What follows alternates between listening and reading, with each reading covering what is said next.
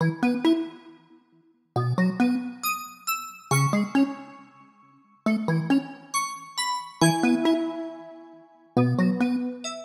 hello. Today we are going to be doing my, annual, biannual, whatever it ends up being, evaluation on how well I did on my 5-star predictions.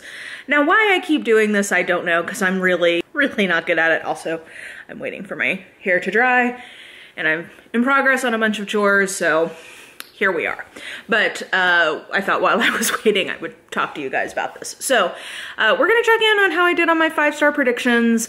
My guess is not well, but I honestly don't remember. I remember 2 of the books in that first round. So I'll throw you to a different Mara to react to those books. See you in a minute. Okay guys, I have been running the numbers this morning, so let me give you the update. Interesting findings. So, you know what? We now have 3 years worth of data because I don't remember if I figured this out pre-2020, but whatever. We're just gonna start with 3 years worth of data. So, little line chart here. If we go with apples to apples in terms of books that I picked, my average for 2022 for like the last round of 5-star predictions is right in the middle of where we were in the previous 2 years. So for 2020, we were at 4.07. For 2021, we were at 4.18. And for this round, we were at 4.13. I am excluding a book that I have deferred reading for reasons we'll talk about.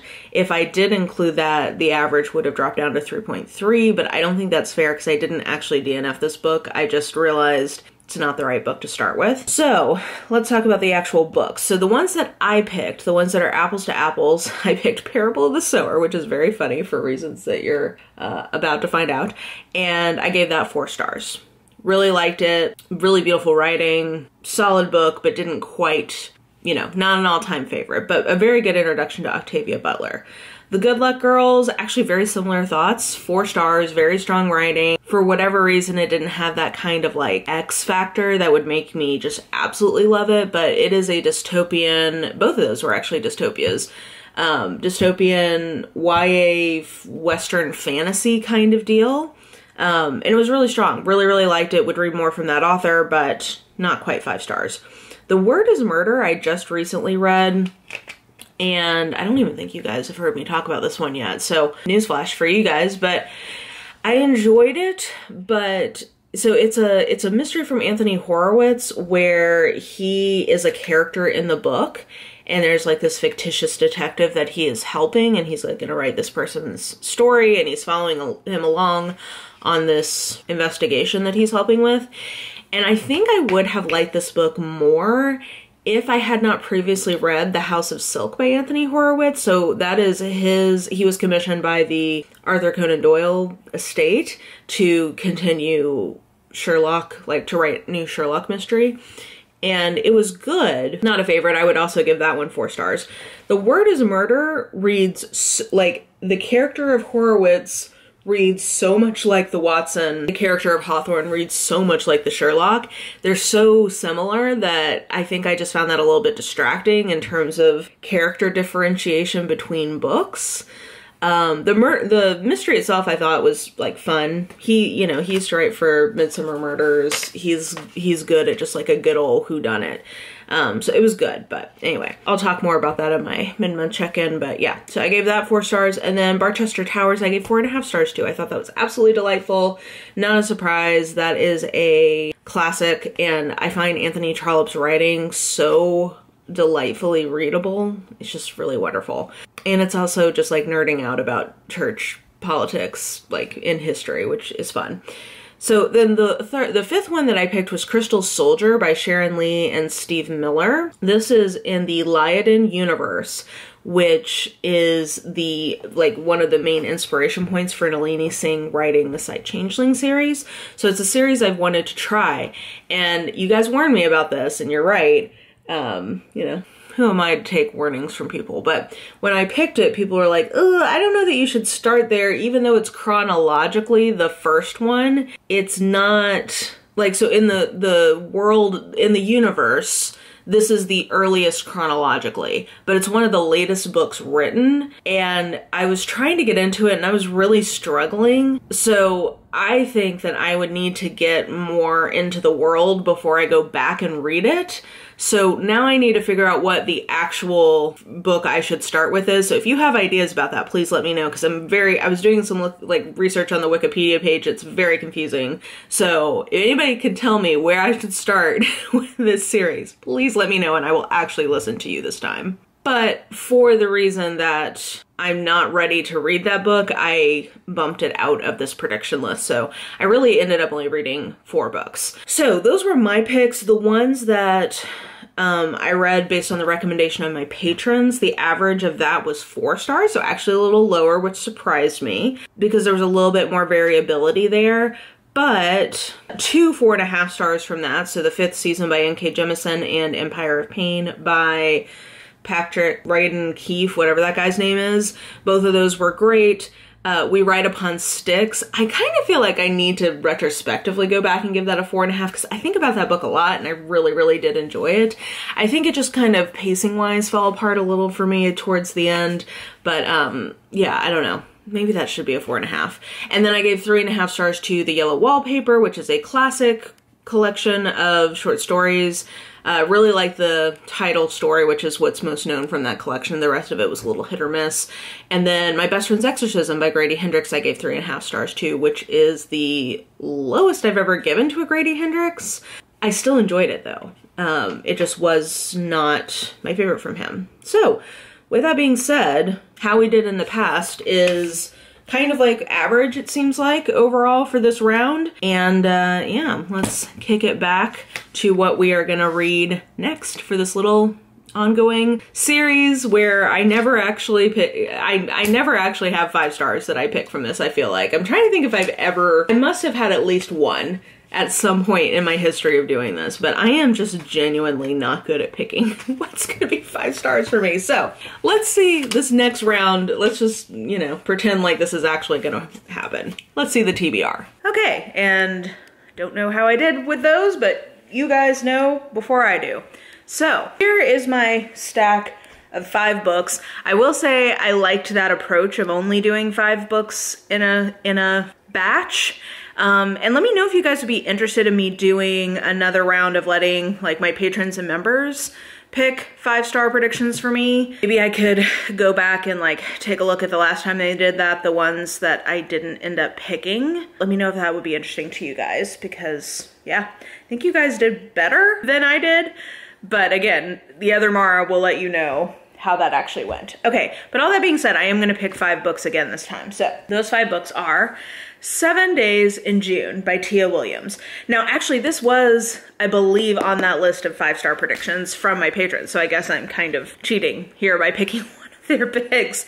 But I do think that this has potential because this is sort of pitched as a literary, like a more literary version of a genre romance, and I could see that being a real winner for me. The last one of those I read that did work really well for me was Okweke Emezi's You Made a Fool of Death with Your Beauty. I gave that one 4.5 stars. And then I've liked a lot of what Emily Henry does, which is not maybe literary exactly, but is more, it has less of the writing conventions of genre romance, even if it has a lot of the plot stuff of a genre romance. So anyway, I'm hopeful that this one could be a big hit for me on the strength of liking some of those other ones in that realm. Then, actually 3 of these are mysteries, so I'll save those for last. I just realized that. I'm picking The Parable of the Talents by Octavia Butler because I've heard, so I really like Parable of the Sower. I gave that 4 stars, but I've heard from a lot of people that this is the part of that duology that makes it a masterpiece.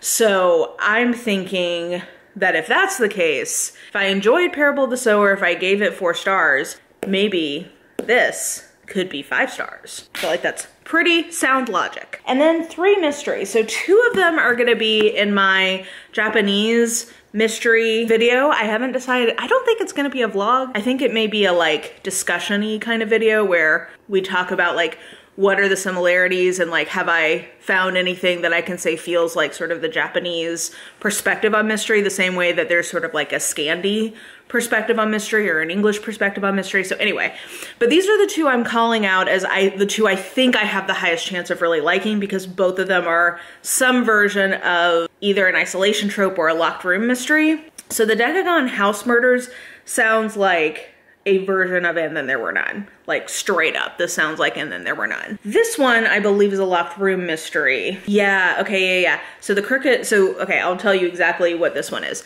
The lonely rockbound island of Tsunojima is notorious as the site of a series of bloody unsolved murders. Some even say it's haunted, but one thing's for sure, it's the perfect destination for the K University's Mystery Club trip. But when the first club member turns up dead, the remaining amateur sleuths realize they need all of their murder mystery expertise to get off the island alive. So it has like that meta quality to it, and it's got my all-time favorite trope. So I'm thinking that this could be a 5-star. Then, for the Crooked House Murder, this one is as a classic Japanese locked room mystery. And it says, the Crooked House sits on a snowbound cliff at the remote northern tip of Japan. A curious place to build a house, but even more curious is the house itself. A maze of sloping floors and strange staircases full of blood-curdling masks and uncanny dolls. When a guest is found murdered in seemingly impossible circumstances, the police are called. But they are unable to solve the puzzle, and more bizarre deaths follow. And then, like, a renowned sleuth gets on the case. So this one also sounds very much my jam. So those are the two from that initial cohort of books, because I'm assuming I'm gonna love this and I'm gonna pick up a bunch more from this sort of region and the kind of mysteries they write, because there's so many. Like, I've seen so many people recommend Japanese mysteries to me, and I've seen so many titles that sounded appealing. I am manifesting that this is gonna be a big hit, and there's gonna be more to come. I don't tend to like Scandi mysteries as much, and it makes me feel sad. So I'm manifesting Japan is gonna be my place, and of that original kind of cohort of the ones that I have for the project, those are the two that I think could be 5 stars. My last 5-star pick and the other mystery is The Three Dahlias by Katie Watson. I picked this because it's been comped directly to me as an Agatha Christie-esque book. That is like the thing. I think it's a country house mystery. Everybody who is like a big fan of, let's see, 3 rival actresses team up to solve a murder at the stately home of Lettice Davenport, the author whose sleuthing creation of the 1930s, Dahlia Lively, had made each of them famous to a new generation. So it's like a con for this kind of Agatha Christie-esque writer, and each of these women has played her like main detective before, and somebody dies at the con, and they're all gonna try to solve it together. It has that meta element that I like, and it just seems like my kind of mystery. So I'm hopeful that this will also be 5 stars. Actually, if I was gonna pick a third one, I would say The Mysterious Case of the Alperton Angels, based on the strength of the recommendation I got for it from Meg with Books, and she's my book twin, but also it's mixed media. Okay, you know what? It's back here somewhere. I didn't pull it. Let's just go ahead and put that one in here too. That's my 6th 5-star prediction. So those are the 6 that I'm predicting I'm gonna give 5 stars to. 4 of which are mysteries. Kind of ambitious, because it's hard to get a 5-star from me on a mystery, but well, okay, we're shooting for the moon here. So that will do it for this video. Let me know what you thought about any of the books I talked about. Let me know if you have strong feelings about if I am or am not going to like some of the books that I am predicting. And like I said, let me know if you'd be interested in me doing another head-to-head where I let the picks from my patrons and members drive a 5-star prediction list, and we can compare how we did between the two of us. So yeah, that will do it for this video. If you liked it, hit that like button. If you want to subscribe, hit the notification bell, because YouTube is very lackadaisical and petty in when it will or will not notify you about such things. So yeah, follow me on the social medias if you are so inclined. I have all that information listed in the description box below, and I think that will do it. I hope you're having an absolutely lovely day today, and I will just talk to you soon. Bye!